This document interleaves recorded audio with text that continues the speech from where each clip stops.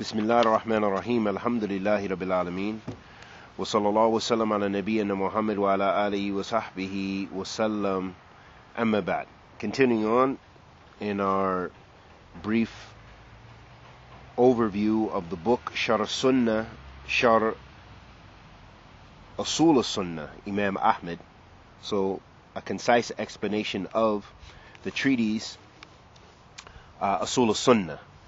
And Imam Ahmed, rahimahullah ta'ala, he said, as we had went over the last time, when we began the matan, he said, Usool Sunnah indana. تمسك بما كان عليه أصحاب رسول الله صلى الله عليه وسلم واقتداء بهم وترك البدع وكل بدعة فهي ضلالة وترك الخصومات والجلوس مع أصحاب الأهواء وترك المراء والجدال والخصومات في الدين. So Imam Ahmed rahimahullah ta'ala said, Usool Sunnah indana, and again we talked about Usool and the meaning of Usool in Arabic, and that the Usool Sunnah here refers to the foundation of the religion of Islam, or the foundation of the Sunnah of the Prophet sallallahu alaihi wasallam. And Imam Ahmed said, he began by saying, Tamassik bima kana alayhi ashab Rasulillah sallallahu alayhi wasallam. So the Usool Sunnah is adhering to what the Sahaba radiyallahu ta'ala anhum ajma'een, what they were upon in their aqidah, what they were upon in their fiqh, what they were upon in their methodology in giving da'wah ila Allah subhanahu wa ta'ala. And we mentioned the Hadeeth, افترقت اليهود على 71 فرقة إلى آخر حديث, the hadith of the Prophet sallallahu alaihi wasallam, where the Prophet alayhi salatu wasalam said that the Jews would break into 71 sects, and then his ummah would break into 73 sects, all of them in the fire except one. And then he said basically that they are those who follow Usool Sunnah, meaning the Sunnah of the Prophet sallallahu alaihi wasallam, and those who follow the Sunnah of his companions radiyallahu ta'ala anhum ajma'een. And then in another hadith, the Prophet sallallahu alaihi wasallam said, alaykum bi sunnati wa sunnata khulafa rashidin al-mahdiin. The Prophet sallallahu alaihi wasallam said that it's upon you my sunnah and the sunnah of the rightly guided predecessors, meaning the rightly guided Khalifate, meaning Abu Bakr wa Umar wa Uthman wa Ali. So their sunnah as well is a hujjah for us, is something that we must follow in order to have success and be away from the groups that have innovated in the religion. And Imam Ahmed rahimahullah ta'ala, he said, وَإِقْتِدَى بِهِمْ, meaning to follow and adhere strictly to what they are upon.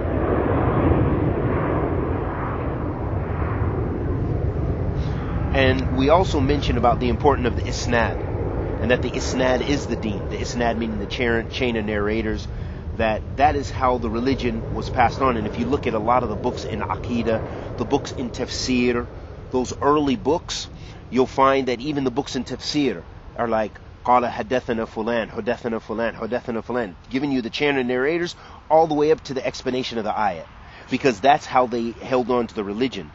And as Imam Mubarak said, al-isnad min ad-din walola isnad laqal man sha ma sha, that Imam Abdullah ibn Mubarak rahimahullah ta'ala, he said that the isnad is the religion. And he said if there wasn't the isnad, then a person would say whatever he wanted, in relation to the religion. So the isnad was the way they could check and tell if the khabar, of course, that which was being narrated, whether it was sound or not. So that's the importance of the isnad in the religion. And then the Imam, he said, the next statement, he said, وَتَرْكَ الْبِدْعَ, and leaving innovation, religious innovation. And Aisha radiyallahu ta'ala anha قالت سمعت رسول الله صلى الله عليه وسلم يقول قال رسول الله صلى الله عليه وسلم من أحدث في أمرنا هذا ما ليس منه فهو رد. وفي رواية لمسلم من عمل عملا ليس عليه أمرنا فهو رد. The Prophet sallallahu alaihi wasallam said in a very famous hadith, the hadith of Aisha radiyallahu ta'ala anha, about bid'ah, about innovation, where the Prophet ﷺ said, whoever innovates in this affair of ours will have then it is rejected. And then in another narration, whoever does a new action in this affair of ours will have it rejected. So meaning, and Sheikh Abdul Muhsin Al-Abbad Hafidhullah Ta'ala, he mentioned in the differences of this hadith, he mentioned that one of the hadiths is in reference to the person who does a bid'ah, who does something that is not from the Sharia of Islam, that is not legislated from the Quran and the Sunnah of the Prophet ﷺ as far as an action of ibadah. And the other one is in relation to a person who begins a bid'ah. من أحدث في أمرنا هذا ما ليس منه فهو رد. Whoever innovates in this affair of ours will have it rejected. That both of them are rejected. So there can be a situation where a person begins a bid'ah, and then something where a person just practices a bid'ah, something that they learned from their fathers, their Imam, their Sheikh, or whatever, which is not from the religion of Islam, it has no foundation in the Quran or the Sunnah. Or perhaps the bid'ah can be something that does have a root in the Sharia, but yet it's done in a way which is not mashru'. Meaning, for example, if someone says, okay, salat is from the religion. All of us have ittifaq. The imams have ittifaq that salat is an obligation from the religion. But if the person does the salat in a way which is not in accordance with how Muhammad sallallahu alaihi wasallam prayed salat, then that's an innovation. Although the salat has an origin in the religion, however, the way that they did the salat has no origin in the religion. For example, if they increase rak'ah, he says, I want more ajr, I think I'll pray 3 rakat for Salatul Fajr. I'll pray 3 instead of 2 because I'm increasing khair. But we say, no, you're not increasing khair, you're increasing shar. And your salat will be batil, it will be rejected. Why? Because the Prophet ﷺ said, "Man ahdatha fi amrina hadha ma laysa minhu fahuwa radd." Whoever innovates in this affair of ours will have it rejected. And you have now innovated in Islam. You have increased ibadah in a way that was not done by the Prophet ﷺ, nor the Sahaba radiyallahu ta'ala anhum ajma'in, nor the tabieen and those who followed them bi ihsan ila yawm ad-din. So also it can also be, for example, it can be in relation to time. Or for example, if someone says, now I want to make Hajj now. I want to make Hajj tonight. I have a ticket to Saudi Arabia. I'm going to make Hajj tonight. We'd say, no, you cannot. Hajj is from the religion, naam. But Hajj is ibadah makhsusa bil waqt. It is tied to a time, a specific time. These are not the months of Hajj.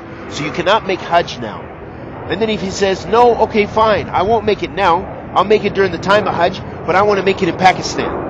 I want to make it in Pakistan because Jamaat Tabligh, they go for 40 days in Pakistan, and they our Sheikh says that, we should go to Pakistan, so I want to make my Hajj in Pakistan instead of going to Mecca because I don't really like the Arabs anyway, or whatever the reason they say.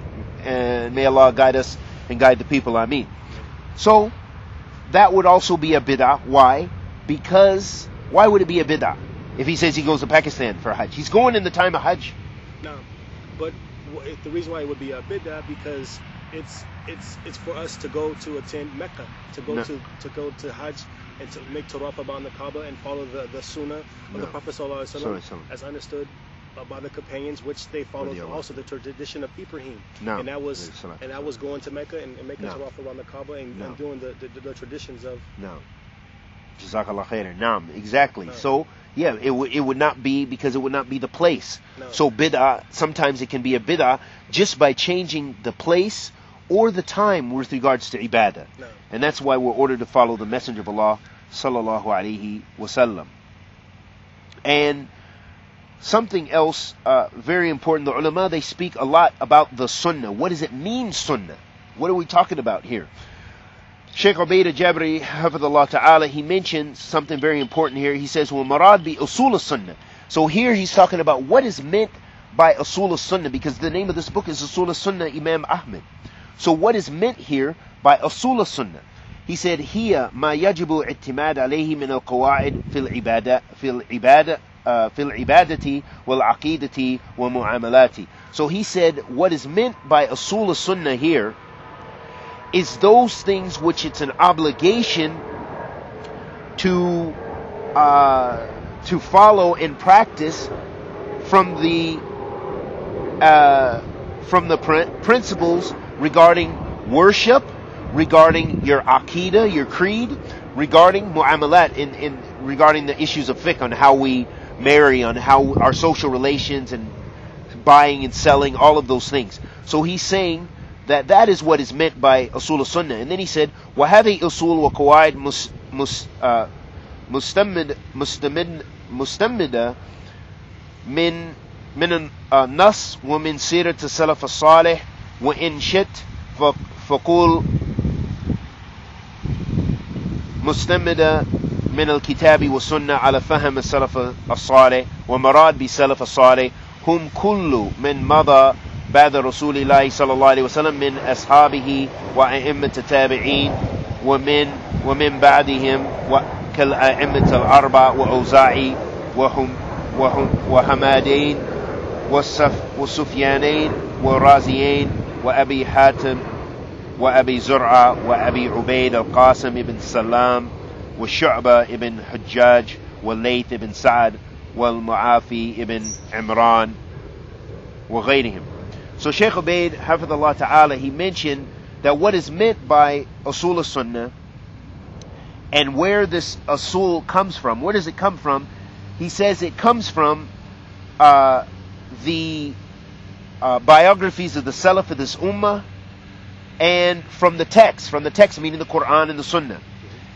And if you like to say in another statement, he said, or another way of putting it, is that it comes from the Quran and the Sunnah with the understanding of the Salaf Salih, meaning the pious predecessors.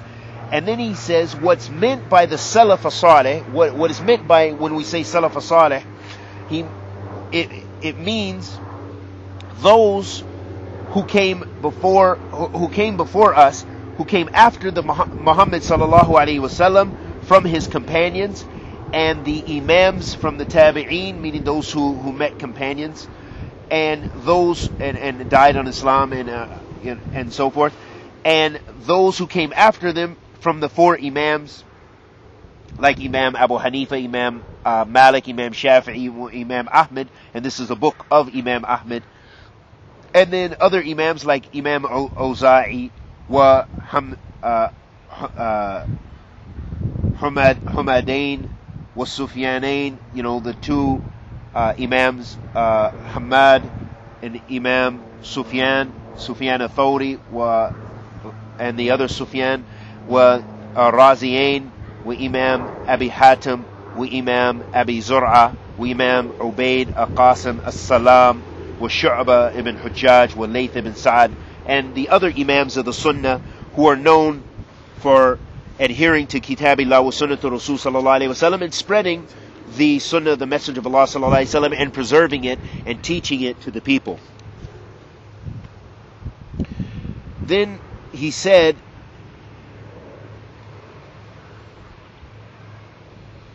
that where the Imam Ahmed said, وَقَوْلُهُ تَمَسِّكْ بِمَا كَانَ عَلَيْهِ أَصْحَابَ رَسُولِ اللَّهِ صَلَّى اللَّهِ عَلَيْهِ وَسَلَّمَ وَاقْتِدَاءَ بِهِمْ.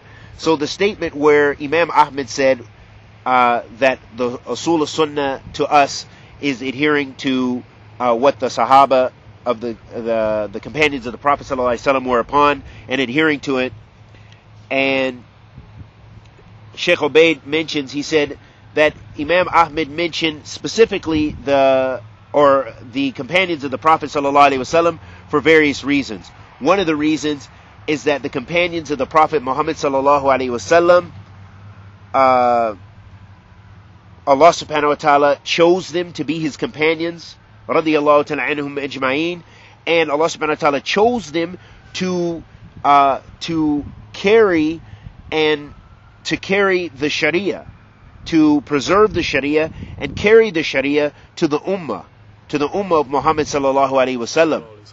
And they understood the Sharia and they understood the sunnah of the Prophet sallallahu alaihi wasallam, and they were there when the revelation was revealed to Muhammad sallallahu alaihi wasallam, and it came down. So they were the best of this ummah, and that is one of the reasons why Imam Ahmed mentioned the companions. Another reason he said,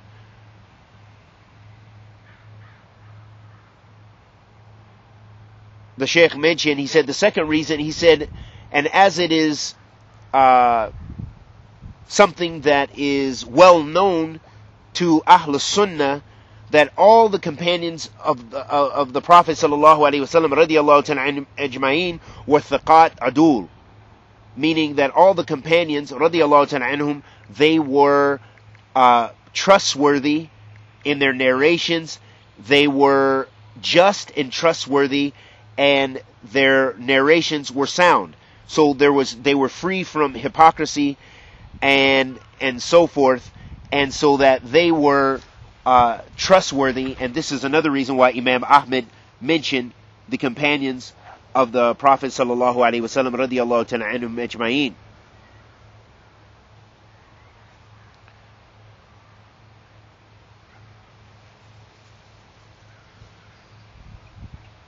So then the Sheikh mentioned, hafidhullah ta'ala, regarding the Sahaba, that anything that the Sahaba radiyallahu ta'ala anhum, when they had consensus on something, that it's an obligation for us to follow that consensus, and it's not permissible to go against that. And if someone has knowledge and they do it intentionally, that they go against the consensus of the Sahaba radiyallahu ta'ala anhum ajma'in, فَإِنَّهُ ضَالْ مُضِلْ مُبْتَدِعَ صَاحِبَ هَوَى. So he said that the person who goes against the consensus of the Sahaba radiyallahu ta'ala anhum ajma'in intentionally, meaning that they have knowledge of it, then this person is misguided, and they misguide others, and they are an innovator, and they are a person of desires. وَعِيَاذًا بِاللَّهِ مِنْ ذَلِكَ. And that is a dangerous position to be in, of course. And Allah subhanahu wa ta'ala says, وَمَنْ يَشَاقَقَ الرَّسُولَ مِنْ بَعْدِ مَا تَبَيَّنَ لَهُ هُدًى وَيَتَّبِعْ غَيْرَ سَبِيلِ الْمُؤْمِنِينَ نَوَلِّهِ مَا تَوَلَّى وَنُصْلِيهِ جَهَنَّمْ وَسَاءَتْ مَصِيرًا. Allah subhanahu wa ta'ala says, في كتابه الكريم, that whoever differs with the messenger alayhi salatu wasalam, after it has become clear to them the guidance, and they follow a path other than the path of the believers, then they will be with those whom they love, and they will have they will be burned in Jahannam, and what an evil destination that is.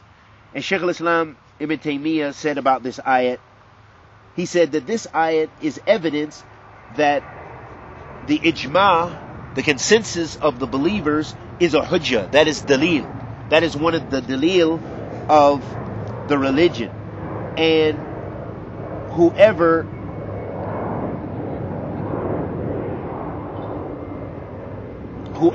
goes against the hujjah, or who goes against the consensus of the believers, then it necessitates that they have went against they've differed with the Messenger sallallahu alaihi wasallam, and that is and the thing regarding them having consensus, of course, it should be not in contradiction, of course, to the nusus, meaning the Quran and the Sunnah of the Prophet sallallahu alaihi wasallam.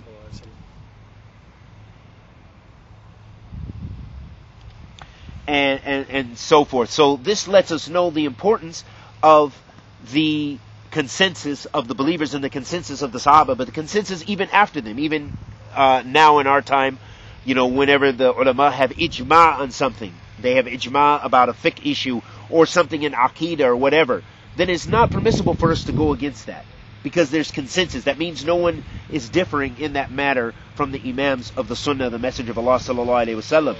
And a point I want to mention here is when it comes to dalil, when we talk about evidence in Islam, we're referring to four things. Evidence is from the Quran That is dalil. The sunnah is dalil. The consensus, ijma', is dalil. If there's consensus on something. And also, qiyas. Qiyas sahih. When they make an analogy, this is also dalil. Sorry, when you say consensus, you mean the majority of the Muslims, what they follow? Consensus actually means that no one differed. So a lot of times you have imams, they say in a certain time, like you have a lot of certain imams. Imam Nawawi, for example, will say on a particular issue, he'll say what hada bi ijma'. You know, he'll say an issue, for example, that maybe that salat is wajib. He'll say wa hada bi ijma' al-ulama. He said that is by consensus of ulama, meaning that no alim differed in his time regarding this issue. And the imams, they even they have kalam about what is ijma, or and if what if one alim differs, and so forth and so forth. So this is something we're not going to get into, but just in general, that is what is considered evidence. So if you have the consensus of the ulama, then this is also considered dalil. This is also dalil. Quran, Sunnah, Ijma', and Qiyas Sahih, meaning a sound analogy with regards to the Quranic text, or the nusus of the Sunnah, the text of the Sunnah of the Prophet ﷺ. So, for example, Ijma' means consensus. No. So, and we'll actually talk about a little more about Qiyas when we get to that part of the book, because that is coming up actually, so that'll be the place to speak about it. But for now, at least we know that Dalil is four maratib, you could say. No. What are those four maratib again? Quran, Sunnah, Ijma', no. And subhanallah, in English we say analogy. And in Arabic they say qiyas. Qiyas. And it has to be qiyas sahih, meaning that it cannot contradict the nas. No. So someone can't say, well, this is like this situation. For example, I'll give you an example. I can't think off the top of my head, qiyas sahih, an example, but I'll give you an example of qiyas fasid. For example, or in the issue of if, for example, the Prophet ﷺ said, إِذَا وَلَغَ الْقَلْبُ فِي الْإِنَاءِ أَحَدُكُمْ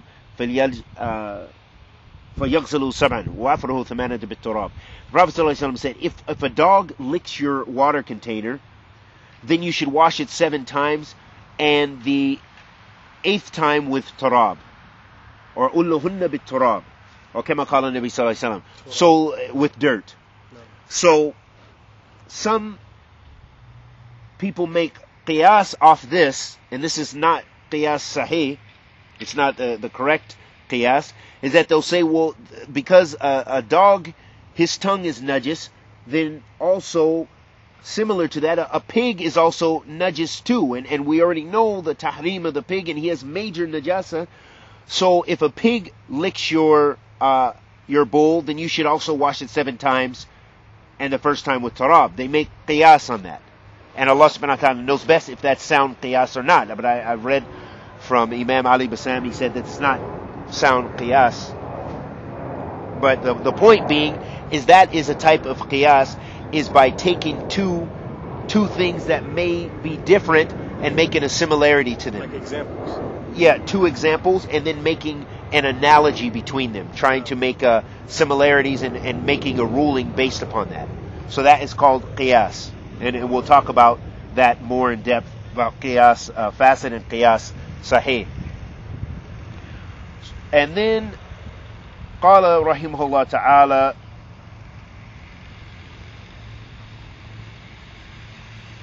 another issue regarding the Sahaba radiyallahu ta'ala anhum is that also, of course, it's not permissible to speak ill of the Sahaba to Rasul sallallahu alayhi wa sallam radiyallahu ta'ala anhum. So if someone makes ta'an on the suhbat al-Nabi sallallahu alayhi wa sallam, then this is also a sign that they are a person of misguidance, of course. And the ulama speak very in depth about this issue, because there are some people, they, in order to undermine Islam, they try to speak, they make ta'an of Abu Huraira radiyallahu ta'ala anhum. They speak about him. Yeah. Why? Because he had the most narrations. He was the most narrations of hadith. He narrated the most hadith of the Prophet sallallahu alaihi wasallam. So if you undermine Abu Huraira, then you've undermined Islam, the authenticity of Islam. No. So then that is a way. It's usually non-Muslims, especially Orientalists, who make this kind of who speak about Abu Huraira radiyallahu ta'ala anhu majma'in. And the Prophet sallallahu alaihi wasallam said, "La tasubbu ashabi." So the Prophet sallallahu alaihi wasallam said, "Do not curse my companions. Do not speak about my companions." And another narration, the Prophet sallallahu alaihi wasallam said, "Idha dhukira ashabi fa amsat or asqut," or kama qala Nabi sallallahu alaihi wasallam. If my companions are mentioned, then keep silent. So this lets us know that even the fitna that came about between the companions of the Prophet sallallahu alaihi wasallam radiyallahu ta'ala anhum ajma'in, that although they were not all correct in when they disputed and they fought, but they all were rewarded. No. And it is not for us to speak about them and speak and say some were this or some were that, or speak ill of the Sahaba radiyallahu ta'ala anhum ajma'in, but instead we leave it. And this has become a qaida, a rule of Ahl Sunnah wal Jama'ah, and that is one of the reasons why Imam Ahmed also, he mentioned, and that we adhere to what the companions of the Prophet sallallahu alaihi wasallam were upon. And that's what he said, and we adhere to what they're upon, and he'll speak more in depth in the treatise about that. And then he said, وَتَرْكَ الْبِدْعَةِ, and also living innovation, that we stay away from innovation, and we stay away from the people of innovation, as it came in a nas, وَكُلُّ بِدْعَةٍ ضَلَالَةٍ, and all bid'ah is misguidance. And so those are some of the things, because bid'ah, of course, leads you to the hellfire, and bid'ah is undermining the sunnah of the Prophet ﷺ, as if to say, as Imam, I believe it's a statement of Imam Malik, and he said, that whoever, basically, what means whoever innovates, then as if they za'ma and Muhammad Khan risala, that whoever innovates in the religion of Islam, it's as if they are saying that Muhammad sallallahu alaihi wasallam has cheated the people with the message, like it wasn't sufficient what he came with. It wasn't sufficient, that he didn't, because my Sheikh and my Imam has a new way, has a new tariqah. We can supplicate to the dead. Why can't Muhammad sallallahu alaihi wasallam didn't supplicate to the dead or his ancestors, but we can now, and we can supplicate to him, or we can celebrate his birthday. But the Prophet sallallahu alaihi wasallam didn't celebrate his birthday. The companions didn't celebrate his birthday. Radiyallahu ta'ala anhum ajma'in. The tabieen, with tabieen, they didn't celebrate the Prophet sallallahu alaihi wasallam's birthday. So when you begin to do an action like this, it's as if you're saying what they came with wasn't enough. No. And as if you're saying Allah subhanahu wa ta'ala didn't complete the deen, when Allah subhanahu wa ta'ala says, Al-yawma akmaltu lakum dinakum wa atmamtu alaykum ni'mati wa radaytu lakum Islam dina. This day I perfected my religion for you, and I have completed my favor upon you, and I have chosen Islam as the religion for you. Allah said that. So then when someone comes up with something new, it is as if they are saying that Allah didn't perfect the religion. وَعِيَاذُ بِاللَّهِ مِنْ ذَلِكَ.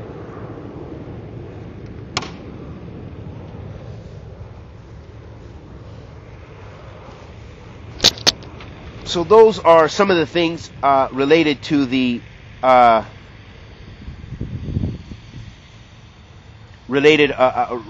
in regards to the Sahaba radiyallahu ta'ala anhum. And there's many ayats in the Quran, as Allah subhanahu wa ta'ala says, لا يستوي منكم من أنفق من قبل الفتح وقاتل أولئك أعظم درجات من الذين أنفقوا من بعد وقاتلوا وكلوا وعد الله الحسنى. Allah subhanahu wa ta'ala says في كتاب الكريم that they're not the same, those who spent before the Fath, and the Fath is referring to Fath al-Mecca, before Mecca was opened. So before the opening of Mecca. So they're not the same, and this is even amongst the Sahaba, radiyallahu ta'ala anhum, that some had higher status than others, radiyallahu ta'ala anhum ajma'in.